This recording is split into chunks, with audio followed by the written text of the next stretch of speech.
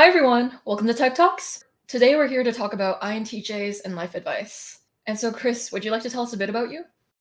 Sure. I'm Chris. I run the YouTube channel AsuraPsych. I've been studying MBTI for quite a long time now, probably like 8-9 years at this point. I'm a certified MBTI practitioner, a psychology post-bachelorate researcher as well. AsuraPsych has the best INTJ YouTube channel, and he's like rolls his eyes. That you should check out. It's called AsuraPsych. I'll have it linked below. And Angelina? Hi, I'm Angelina. I'm from England. I'm a psychologist, been using type for many, many years, and really interested in type development stuff. And what else about me? I just tend to work with businesses and as a coach and development person, and mother of 2 small children. So that's me. Yeah, and Angelina is the author of the book, The Shadows of Type. And so you might recognize her from there. And Karen? I'm Karen Keefer, and I've been a type practitioner for 35 years. I'm retired now. One time I was part of the APT training faculty to qualify people to use the MBTI, and I've used type in a variety of settings and with all sorts of people, and now I'm retired. So the APT is the Association of Psychological Type. I'll have the information linked below too for anyone who's curious and wants to get more involved there. And Michael. Yes, hi. I'm Michael, a humble layman surrounded by pros here, panel veteran. But it's been a while. So it's good to see everybody and good to meet you, Karen. So good intro, Michael. I'm not going to compliment you because I make you feel awkward that way. And so, hi, my name is Joyce. I'm a certified MBTI master practitioner, and I facilitate the instrument in organizations. I also coach people, and I help people with the discovery process of figuring out their best fit type.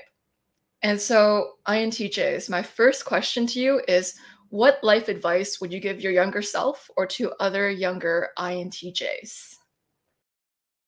I actually had to prepare for this because when I first saw the questions, I thought this is really hard. I wouldn't know.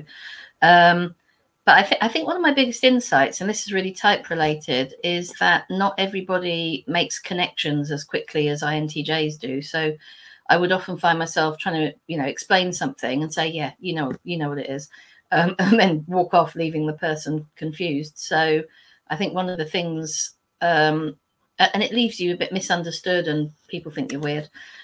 So I think it would be about recognizing that that's a talent you have that might not be everybody's.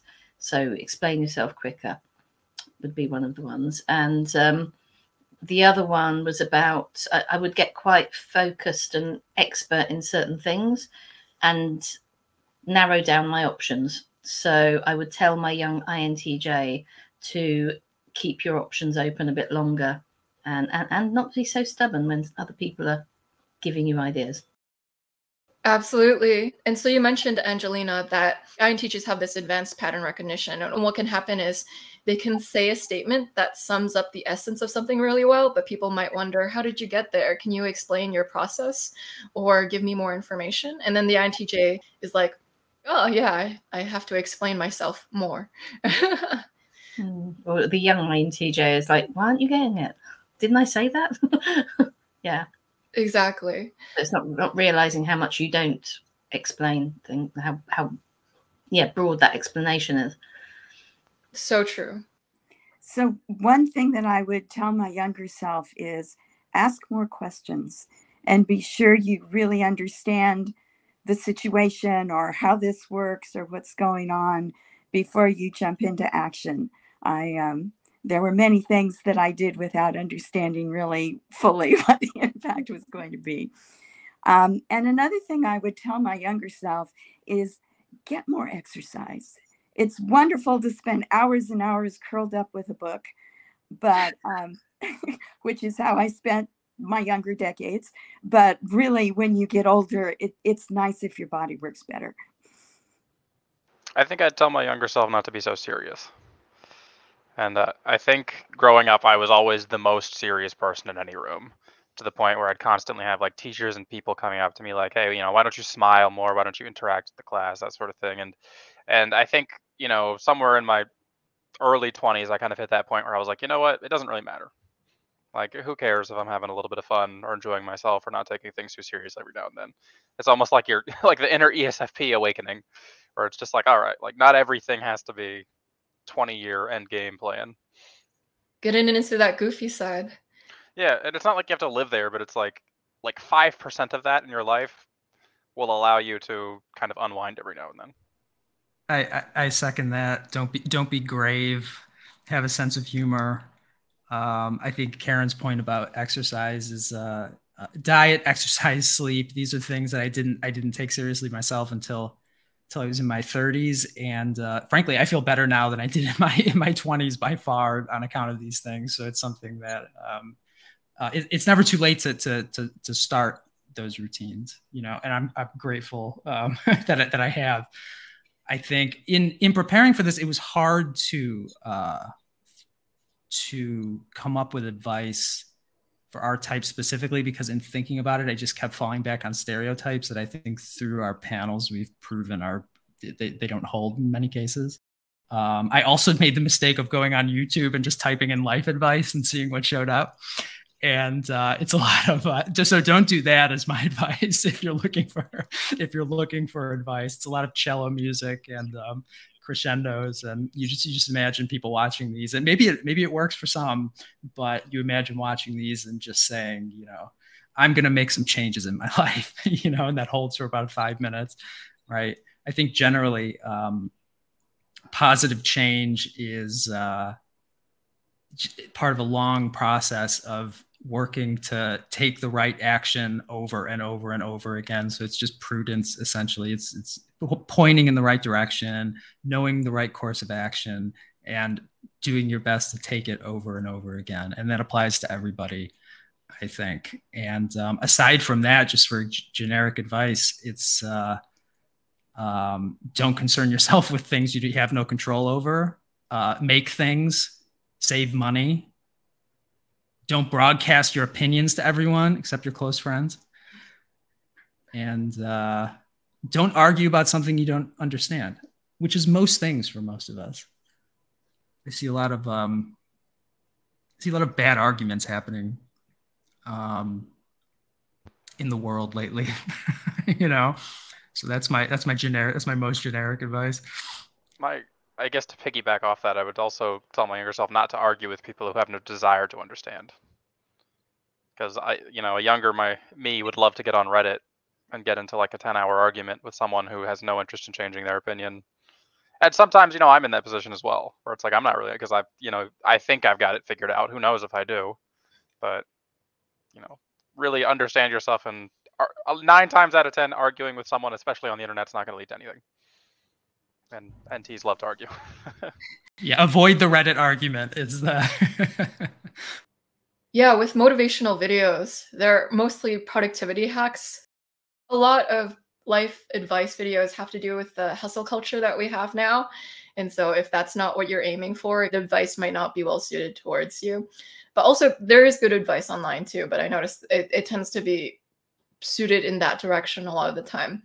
And so what Michael said about truly cultivating something that matters is like cultivating something that sticks and that you can actually incorporate in your life in a long-term manner. And James Clear, he's an INTJ author, he mentions this. And it's that concept of improving 1% at a time. It results in an exponential improvement over years. And so, yeah, that's some INTJ advice from an INTJ.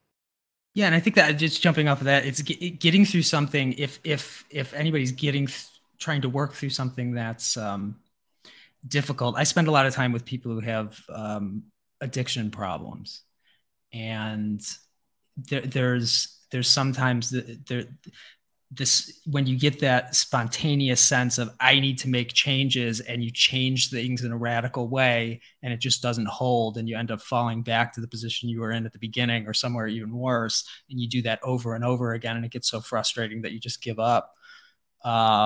It's really, there's certain things that if there are bad habits, there are certain bad habits that are really destructive that you need to stop. But then there's a process of excavating everything that leads you toward that habit, and that is a long process. But if there's something that, what I've found is, if there's something that you're going through that's really difficult, if it's addiction, or if it's a very destructive habit, or just destructive ways of being, I think finding a community of others who are also working through those same things is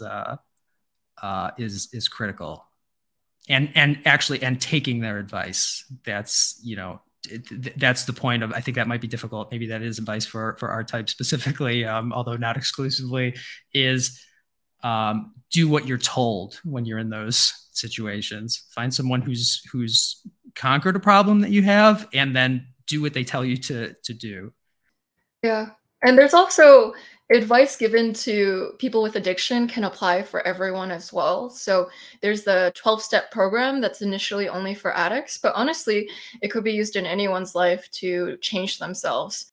A lot of advice you can take from one scenario and you can generalize it to so many other scenarios too. So a lot of advice for INTJs, they're also good for human growth too. So no matter what type you are, if you struggle with this, you could also improve that area too.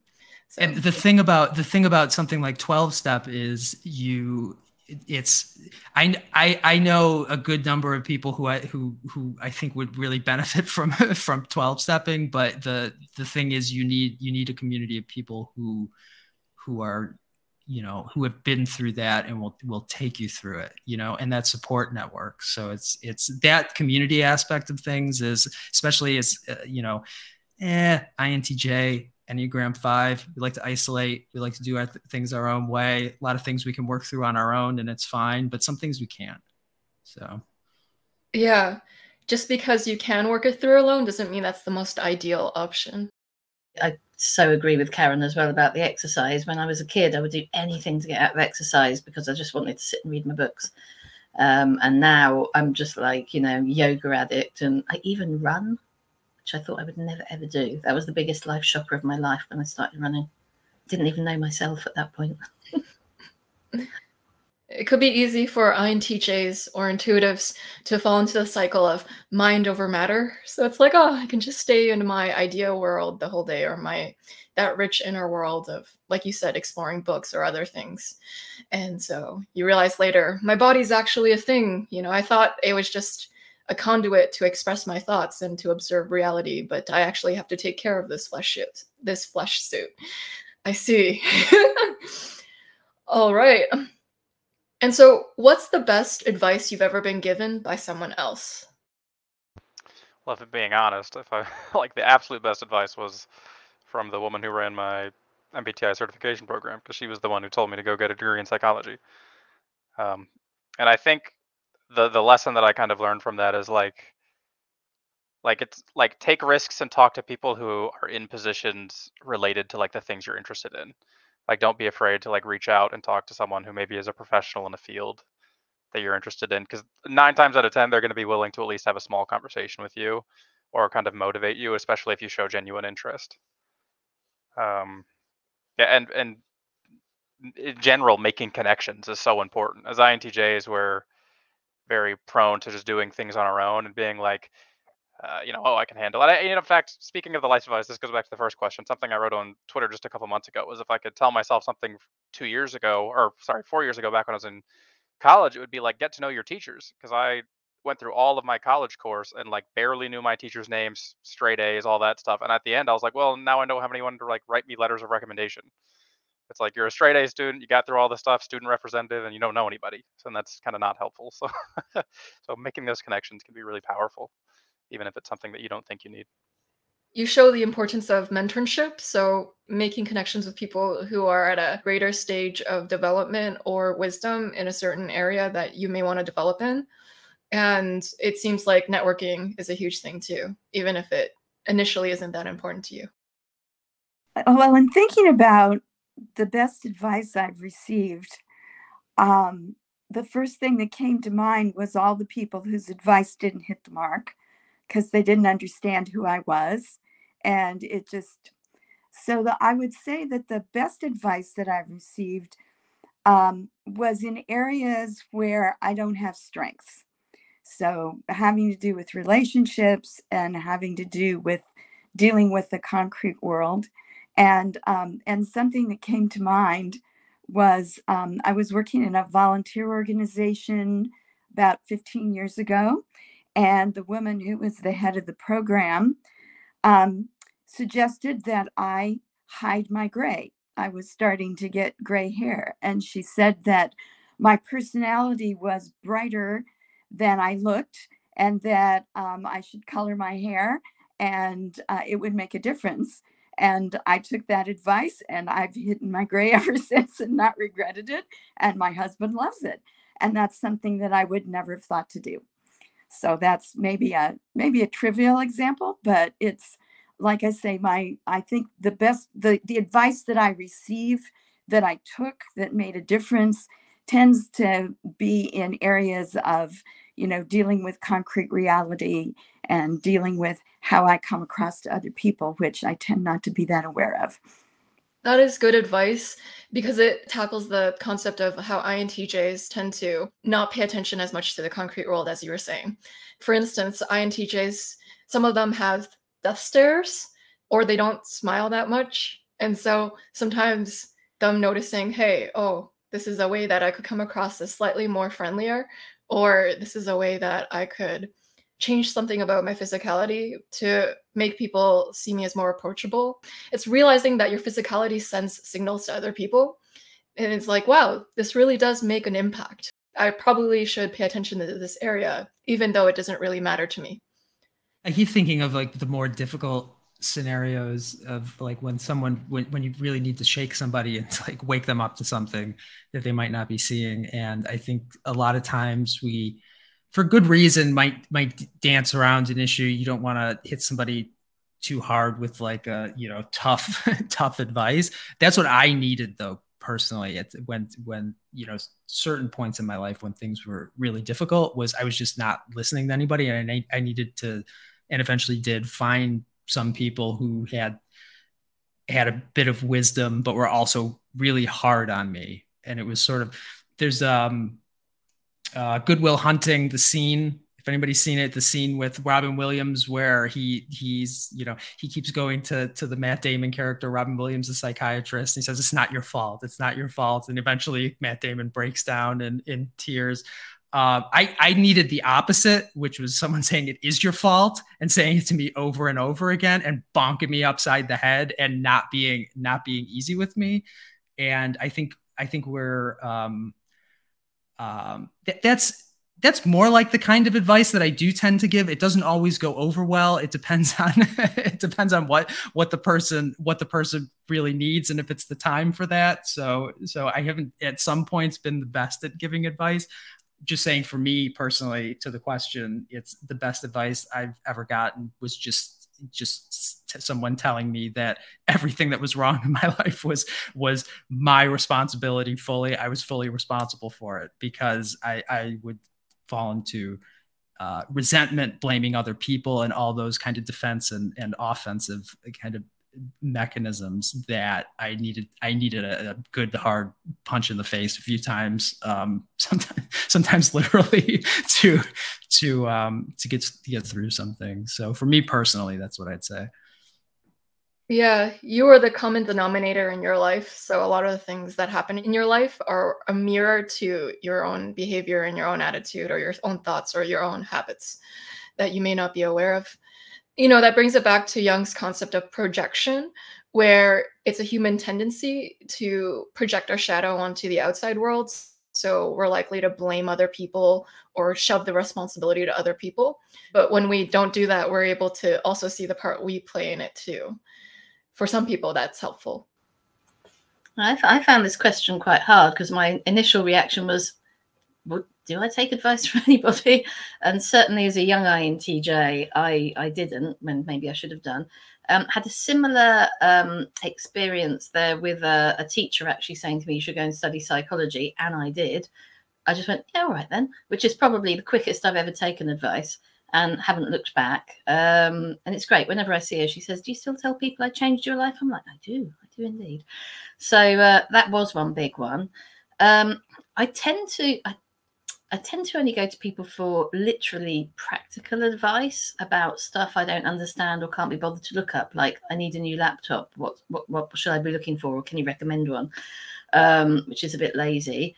I do sometimes seek advice from my friend who's INFJ when I'm worried about making a relationship or communication error with someone, about sensitive issues. I might send her a message and say, is this right? Is this going to be taken okay?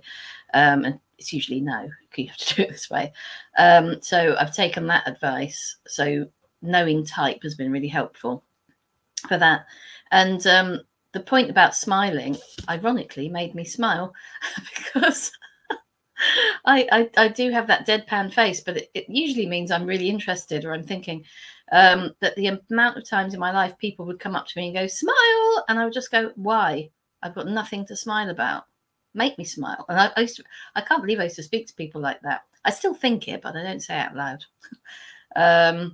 But yeah, I think even thinking about that question highlighted to me how stubborn I am to other people's advice sometimes, which I think isn't unlike a sort of, shadow, the bad INTJ characteristic sometimes, because you always think, you can see it clearly, you know what you're doing. And clearly I don't, but it feels like I do. Yeah.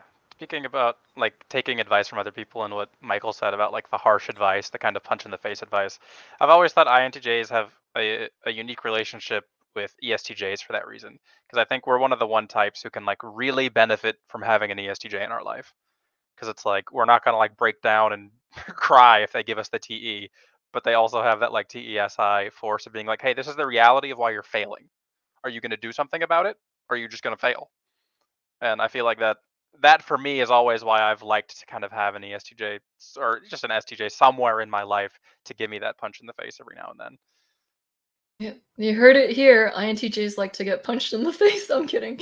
I was trying to be funny. I'm bad at jokes. But yeah, it's good that INTJs can handle the blunt truth a little better than other types. Do you guys have anything else you'd like to add to this last question? I'm going to give it a little bit of space and then I'm going to move on.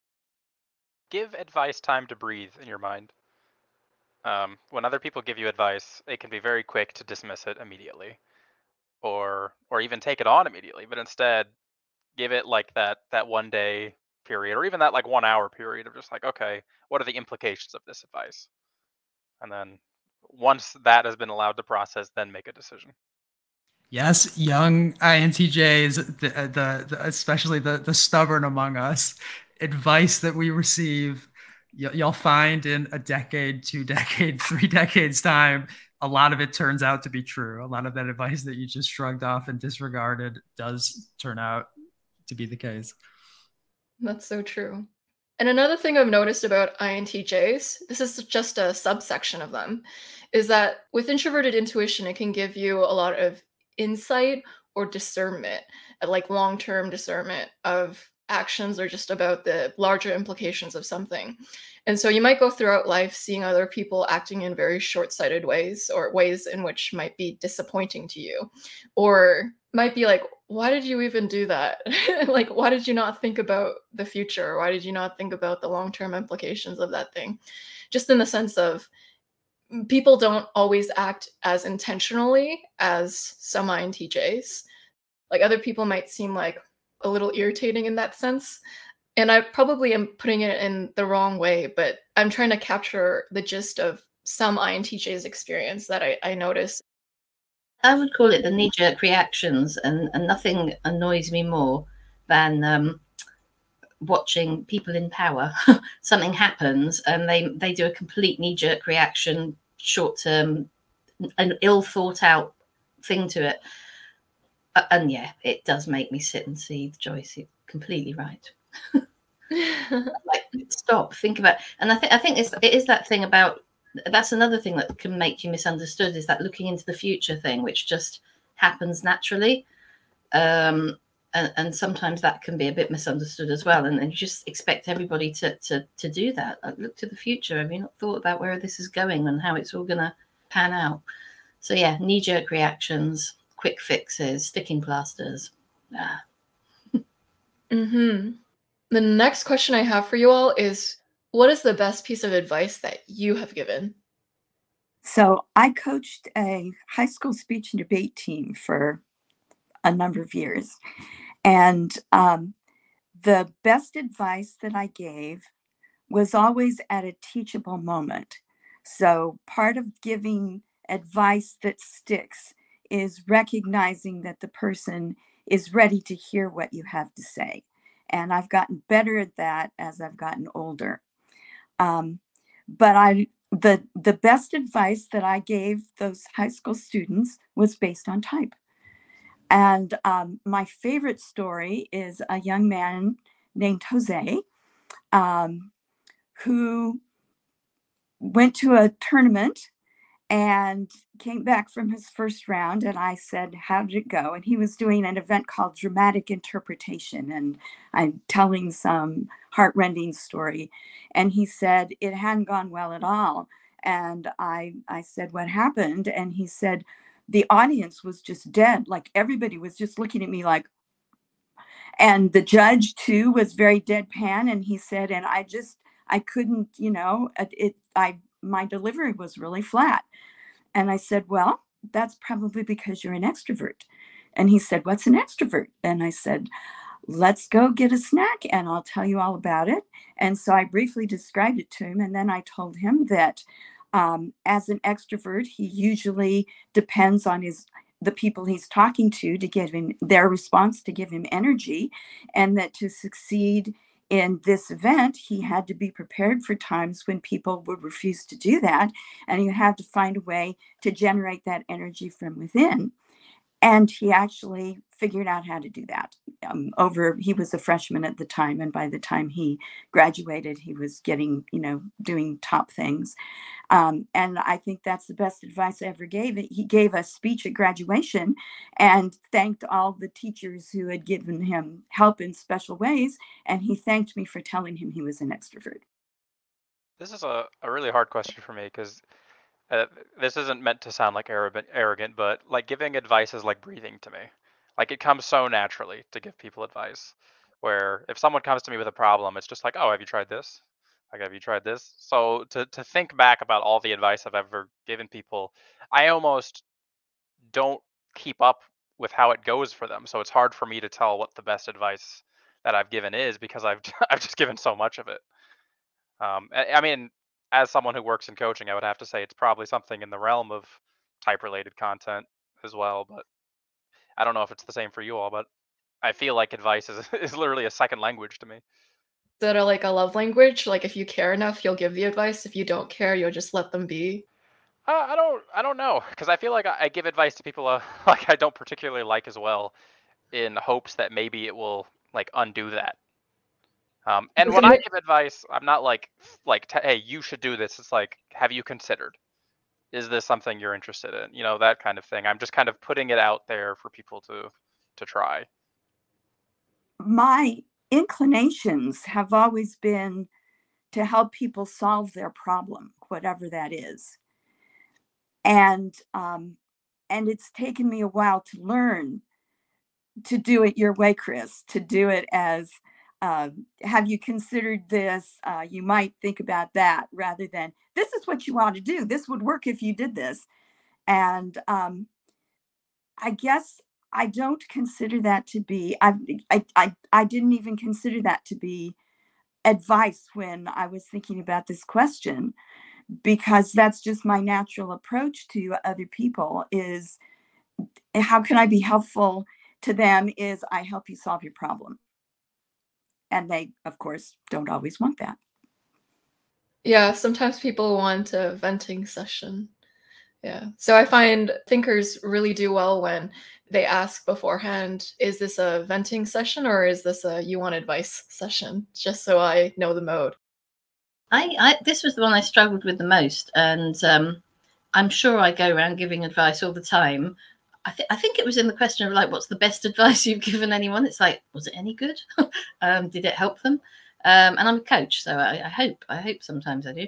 But yeah, I found this one really, really hard to judge. I mean, since I've got older and am a coach, I take that similar approach as well of sort of trying to, rather than tell, guide people. Don't think that would have been my natural style, though. I think that's learned. But yeah, I guess I got caught up in the judgment of, was it good advice? Was it not good advice? But a lot of people do come to me with problems. So I must be doing something. But I think a lot of it actually is listening to other people is, I think, how I'm most helpful to them, and not being judgmental about what they tell me. So yeah, a lot of people say to me that, you know, I feel like I could tell you anything and you would have no judgment on it, and you just sort of see me as a person. And yeah, and I think that comes naturally. So not quite advice, but yeah, I'm sure I give advice all the time without realizing I'm telling people what they should do. To kind of piggyback off what you said, I think that there's a unique role that like INTJs can have in, you know, like mental health and coaching and stuff, where we don't have the traditional warm empathy that you might see with like the NFJs, but we have this empathy, I think, where people can feel understood with the INTJ, where like, you know, a lot of us are very good listeners. We're willing to listen to your problem. And because our TE isn't as aggressive as like the TE first types, we know sometimes when to just listen. And I feel like that can be very important in that dynamic. Yeah, you're so right about that. For instance, Michael is a really good listener. He's like a vault of secrets. And in fact, he kind of likes drama too. So hearing about people's juicy stories is kind of entertaining for him. And so like INTJs are good listeners, and these are conversations you should have with close friends, and it's fine. Gossip with close friends, but don't indulge in gossip that's you know, that's not shared between friends. It's a bonding experience, right? Within every INTJ is an ESFP that loves the tea, you know. Yeah, totally, there totally is. The only thing I'd say on this is I had a hard time coming up with specific examples. I think I was thinking it mainly in context of close friendships, and you know, I think with close friends, you don't tend to sit down and have specifically advice sessions. I mean, maybe sometimes, but I'm also often surprised by the things that I'll say that are absorbed by people I'm talking with. Like with friends, I find that, and I think this goes for everybody, you find that you say something that is kind of taken on as a shared axiom, that it's like that the friendship builds from that, and then advice also builds from that because you have a shared language that you're developing over time with somebody else. I think another thing I would add about listening is that it's also giving me context about the person's problem and how they're observing a problem. And if someone needs guidance, I find that they're typically not observing a situation fully, and then asking questions and finding a way to expand their perspective on the issue, which they're also giving me perspective that I can turn around in my mind and just sort of guide them with that. And maybe you're not looking at this from, you know, all sides. So that's not direct advice, but it's just a way that I find that I prefer to, if I can help, to guide somebody by expanding their perception and helping them observe a situation in a new way. Yeah, if I can jump on that as well, I think for me, I always need context. I need to know everything around whatever the thing is and what's influencing and how it all connects. And I think that leads me to ask a lot of questions, which I guess looks like listening and helping. And sometimes in just doing that, the person starts to get some insights, or, you know, I never thought of that, or didn't think about the influence of this and that. So again, I think it comes back to that first thing I said about being able to see connections. By exploring those connections with someone, it gives them insight into the connections. And yeah, so it's not advice, but using my own way of looking at something to help them. I guess I took the word advice in a particular way, as like telling someone this is a good thing to do, this is a better thing to do than you're doing.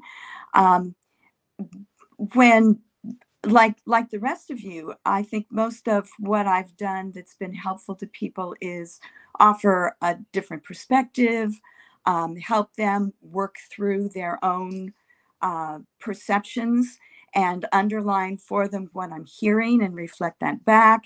And I don't consider that to be advice. Yeah. So what I'm hearing is the biggest impact you have on people's lives is being there for them and being a listening ear, and also possibly offering some psychoanalysis. It's almost like guiding someone through like very practical introspection, where it's like you're teaching them how to get in their own mind, but instead of having that very like FE approach to it, you're being like, here's the TE implications of what it can mean to observe your own emotions, thoughts, and outcomes. Very well put. Yeah, and I think it's a good point to clarify on what we mean by advice, because I think of advice is what someone needs is, you need to take prudent action. And how do I get the point across that this is my recommendation, at least, of what should be done in this case, right? So it's just I think of it maybe more broadly as just what's the method of guiding someone to that conclusion, is how I just generally think about advice. Got it. And so my next question is, what are the core philosophies or guiding principles that you live your life by, even if just loosely? This was another hard one. And I'm sure I do. I sort of, it might even be that introverted, intuitive thing. Like, I know my weird philosophy of life, but can I explain it to anyone? No. It's my little internal, how the universe works. But the things I wrote down were questioning. I love questioning things, like especially conventional thinking. Why is it like that? Why should you do it like that? Why does that thing exist? So questioning conventional thinking, and looking for alternatives. Taking opportunities, I think, has come to me later in life, that, if you get invited to something or there's something going on, unless it's something you really, really hate, give it a go. But I think that's an older person's, thing. And sometimes it feeds my extroverted sensing as well. It's something I didn't think I'd want to do, and it turned out to be great. And something that I don't think is typical of all INTJs. And I know I'm an Enneagram 5, and I know a lot of Enneagram 1s are INTJs. But just things can be good enough. Don't be a perfectionist. I've never really been a perfectionist or anything, but I know a lot of INTJs are, so that might clash with things. But if things are good enough, that's fine. So there are a few things I came up with, but I'm sure I have some really, really deep philosophy somewhere in my introverted intuition as well. Trying to sound cool. Angelina mentioned the perfectionism. And so it's pretty interesting. A lot of INTJs tend to type out as 5 and 1. Those are the most common Enneagram types for this personality type. But there's also the hidden INTJ Enneagram 9. And they typically don't know that they're 9s because they tend to think that they're 5s or 1s. Because 5 and 1 just sound like INTJ. So it's easy for an INTJ who's not that to still think that they are those, because there's so much overlap between the descriptions. And so I guess the reason why I asked you guys this question is because I sometimes view introverted intuition as it's looking for ideas, but instead of like extroverted intuition that's looking for possibilities in a way where they're not tied to any of the possibilities in any sort of way. For an introverted intuitive, I notice a lot of them, they like to have this new idea or unconventional way of thinking to almost cause a paradigm shift. So the way that they see reality, you have a clearer end picture of it, or it's just, it makes more sense. Like it's more elegant explanation of reality in a way that for some people changes the way that you navigate reality or think about reality in your mind. And so I kind of see it as a guiding principle or like mini paradigm shifts that you have that actually change your orientation through life. And I don't know exactly how to put it. That's not the most elegant way. But some NI users have that, where like looking at the world in a broad way helps them change the way they fundamentally view life. But it's in this way that might be hard to explain. It's kind of nebulous. Maybe I can illustrate it. Yeah, sure. So I'm a Darwinian Jungian. I started out to be a biology teacher, and the way that I was raised, I understood geologic time and evolution. That was something I was always interested in, and really I looked at how does the natural world work, and to try and come up. I think my whole life I've been working on the ultimate integrated theory of what it is to be human. And it started out with biology. And then I was introduced so there's sort of a common knowledge about NTs that when we reach a point in our life where we have a problem and we want to understand something, we go and take a course. So my husband and I did that. And one of the things we learned in this course was Jungian dream work. And then that became a piece of my ultimate integrated theory of what it is to be human, is the understanding that we are on a personal journey towards wholeness, and that we have dreams and fantasies and unconscious material that help us on the way to help us incorporate that unconscious part of ourselves. And then when I learned type, of course, that just fit in with it. So I kind of have, that's kind of my picture of what human beings are and how we're made and what life is all about, what my life is all about. And it continues to develop. Now I'm 73 and I'm still learning and growing and adding more unconscious contents. But I've also acquired a few rules of thumb along the way. And one of them is that most of the unhappiness or conflict in the world is the result of disappointed expectations. And one of the things that, there was a lot that wasn't right about me growing up, like I was spacey and I had no common sense and I didn't understand people, but I was reliable. I was dependable. And so keeping my commitments has always been important to me, and not disappointing people has always been important to me. And this idea of what are the expectations? I'm very aware of what the expectations are, but I'm also very aware of when people's expectations are unrealistic and how miscommunication happens around that. And that's sort of been another guiding principle for me, is this idea that that if people would just give up their expectations, or if they would examine their expectations and adjust them to reality, life would go a bit better. So there you are.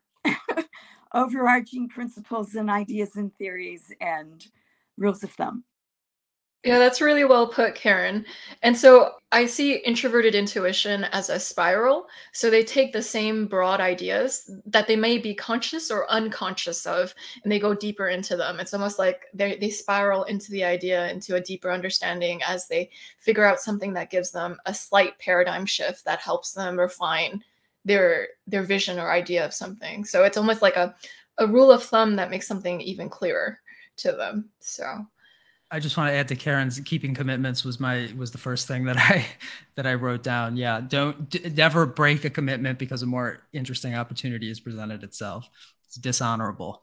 So that was the first thing that I had. But going back to the topic of unconventional ways of looking at and understanding things that Angelina first brought up is an interesting one, a very interesting one, because it's a lot of that is keeping in mind how conventional, and this goes for all of us, how conventional so much of our thinking is.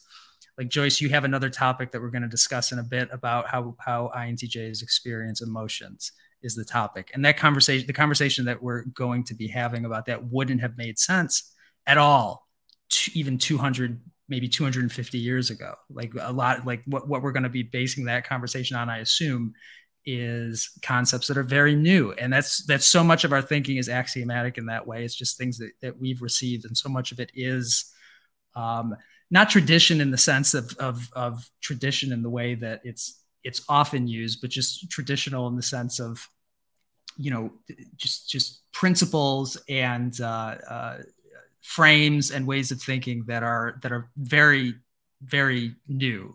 And that if you go back a few hundred years, literally the conversation would have made no sense. So I think thinking radically about those things and being able to just step outside of what are really deeply ingrained cultural axiomatic ideas and perceptions of things is something that is good to do, as long as you don't drive yourself insane by doing it, because you can go crazy doing that too. So it's sort of like, I guess the principle there is like think radically, act like a normal, act prudently.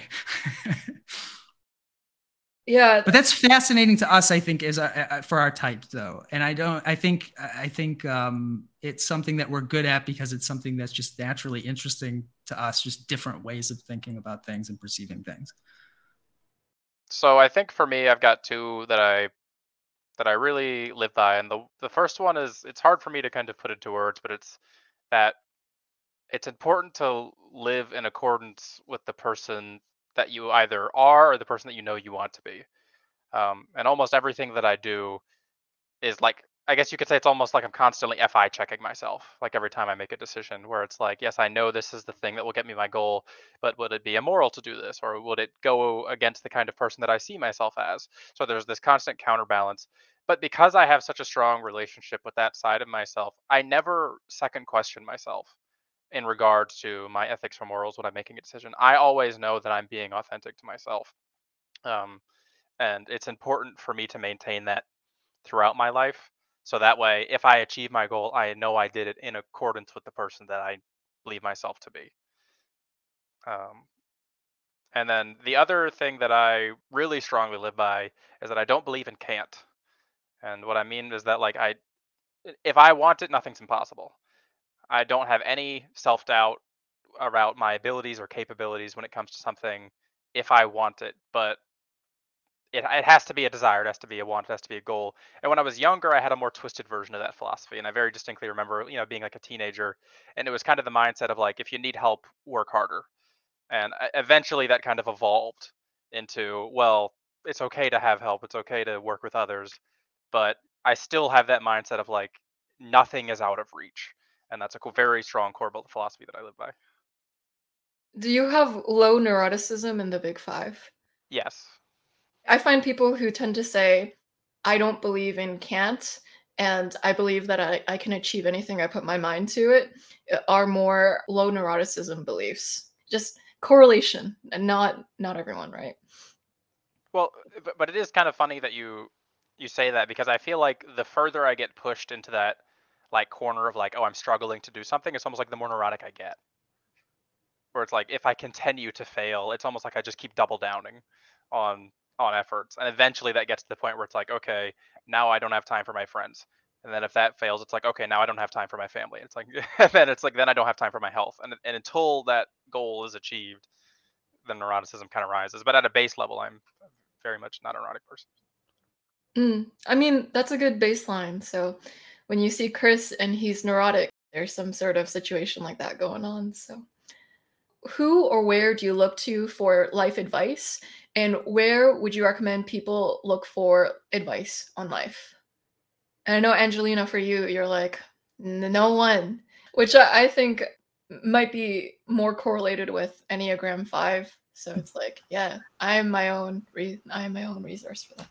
Actually, it's again, when I first looked at it, I was thinking of advice as those little snappy one-liners that people give you that you never forget, like put it in the bin or be the bin. That is actually a good one. But when I thought of it more broadly, I actually put myself, but more if I'm looking for something, I will go introspective, and like I did an art collage project over lockdown that was really helpful in things, and I do a collage now every year with my vision board, and I sit there for ages thinking, okay, what do I want this year to look like, and what do I need to have in place to make that happen?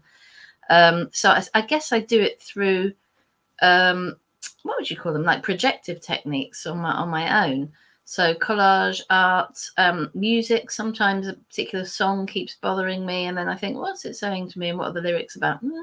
Okay, so something will come up there. I tend to do a tarot card every morning with my friend, and think, okay, what does this say to me today? What's it making me think about? So it's very much. And if I've got a problem, I tend to sit there scribbling things down and drawing diagrams and stuff. So I think when I need life advice, I go introspective. It's probably not a good idea, but that's what I do. I tend to think the best advice is advice that you absorb over time. I think going after advice on a particular topic or for a particular issue, then just find someone who's familiar with it and work with them directly. But in terms of,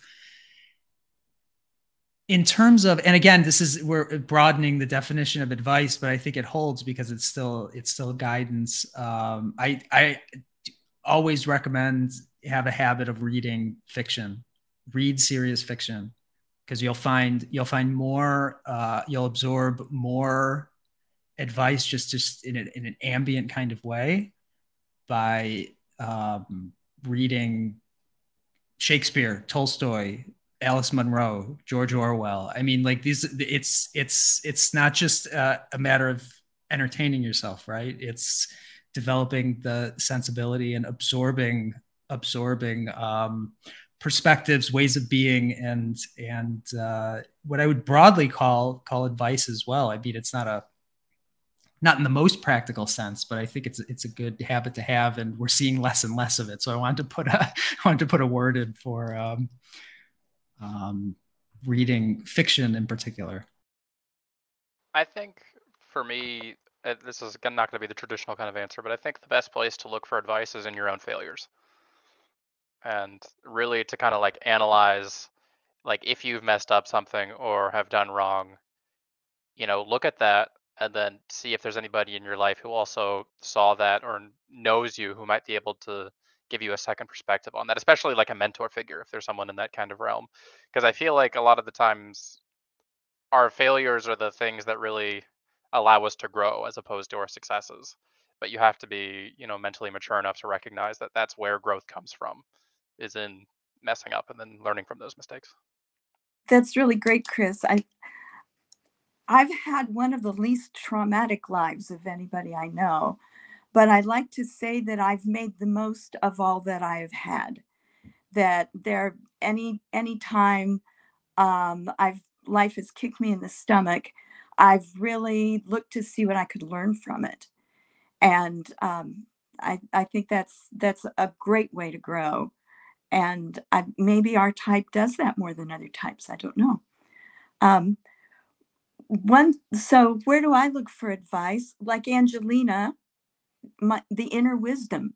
I mean, I don't think that's, for me, that's the first place to go, is what are my dreams telling me? What,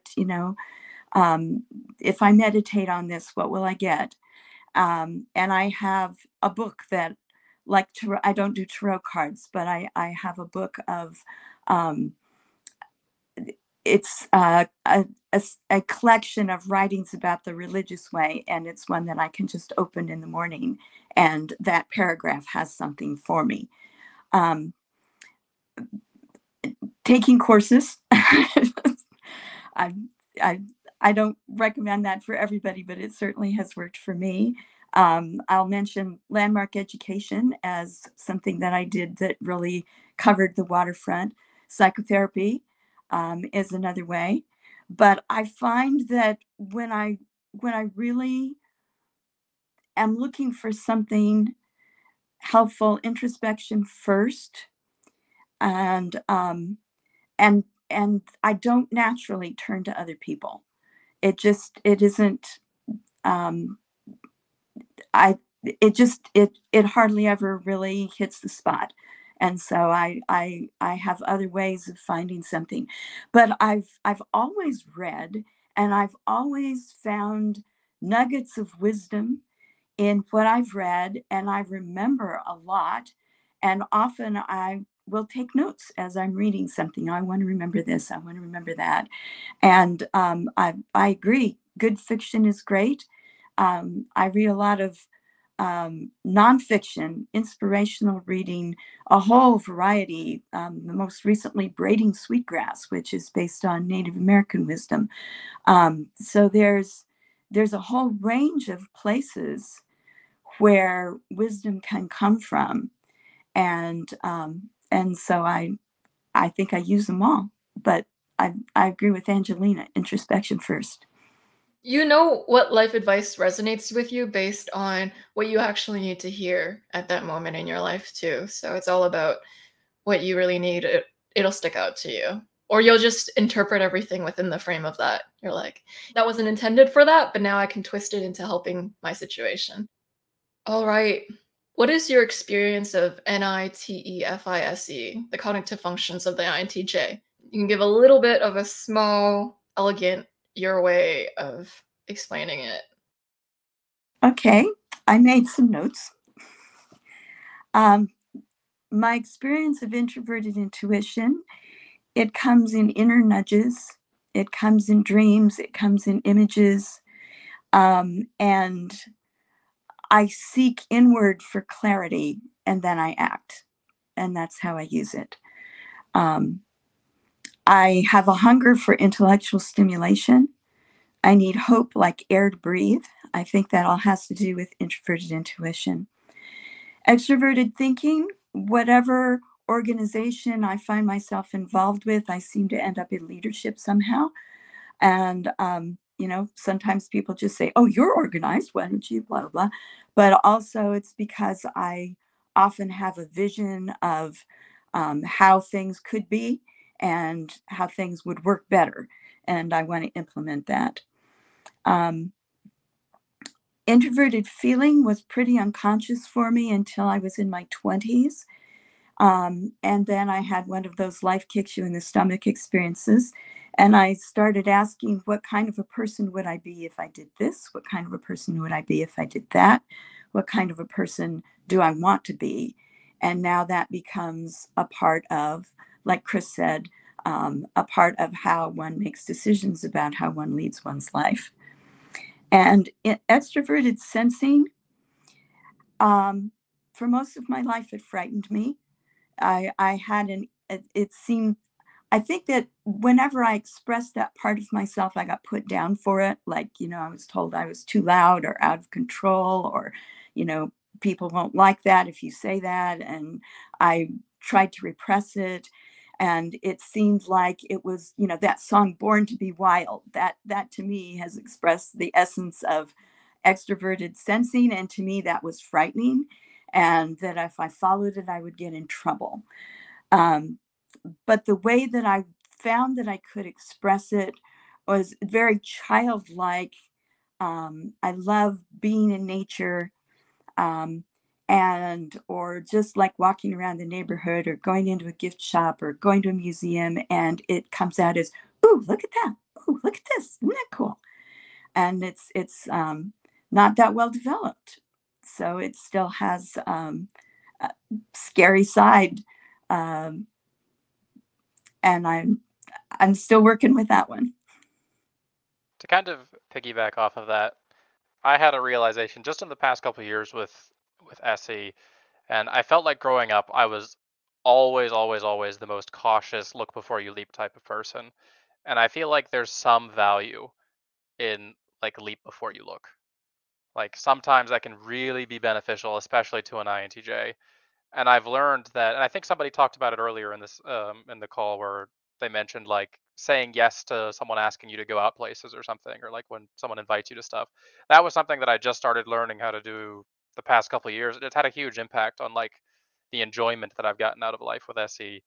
just a couple weeks ago, friends were like, "Hey, do you want to go to this bar after we go do this thing?" And inside my mind, I'm like, I'm not gonna like a bar. It's gonna be loud. There's gonna be music. There's gonna be people being wild. And I went and I had a great time.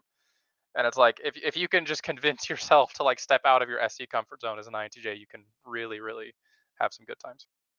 Yeah, that's well put. I think for some INTJs, it takes a while for them to start things, but they're good at refining or improving what people give to them in the sense of just knowing what will work and what could be better.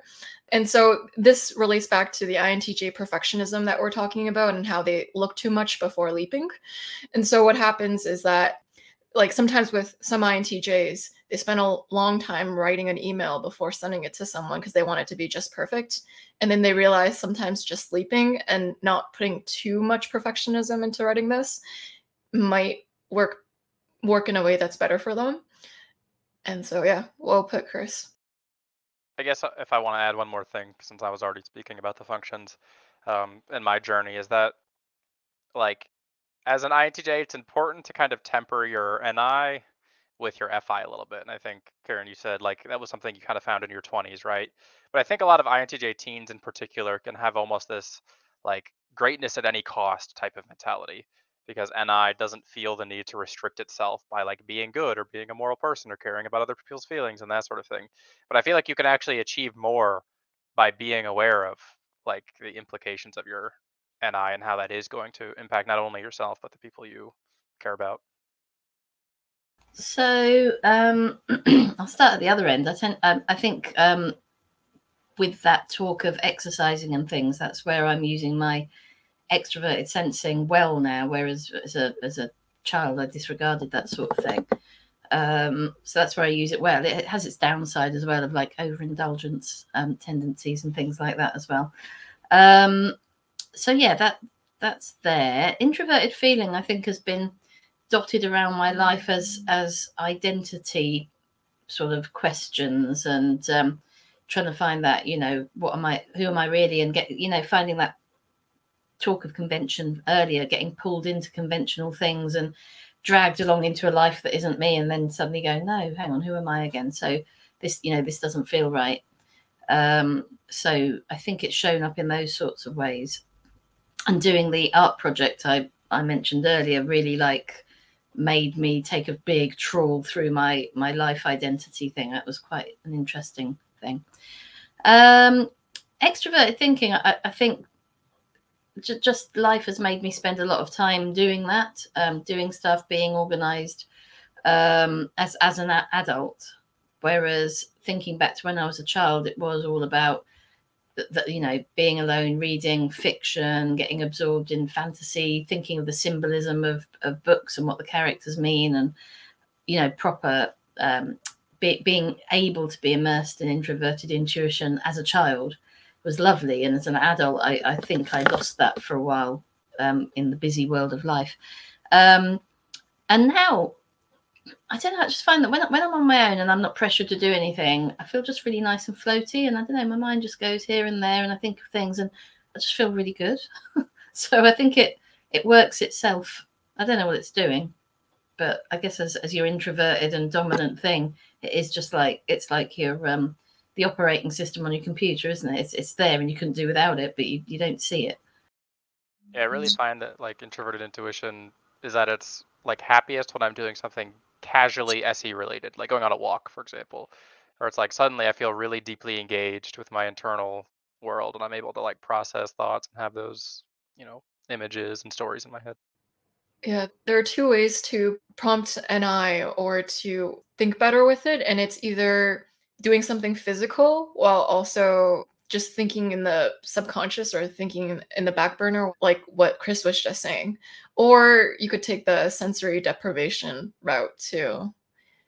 And so thank you, INTJs, for coming out today. I appreciate your wisdom and life advice, and I'm sure it'll help benefit INTJs that are looking for, okay, now that I know I'm an INTJ, what kind of advice or practical application can I get from this? So this is good in a TE application sense. Now, how can I make myself more effective now that I know I'm an INTJ? All right, so yeah, thank you for coming out. Speaking of how to become a more effective INTJ, Angelina has a course on unleashing your INTJ superpowers on her website, Typro. That's another way to get life advice as an INTJ. Thanks for coming out today. And yeah, as Chris is laughing because he knows that it's awkward for me to compliment INTJs. I'm like, a lot of them have a weird relationship with words of affirmation. So I just want to take a moment to just recognize how it's funny how the INTJs are wearing dark colors today. And so it's just a thing. I just thought it was an INTJ stereotype that's kind of true in this panel too. And so yeah, feel free to check out these wonderful people on this panel. And I'll see you all in the next one. Bye.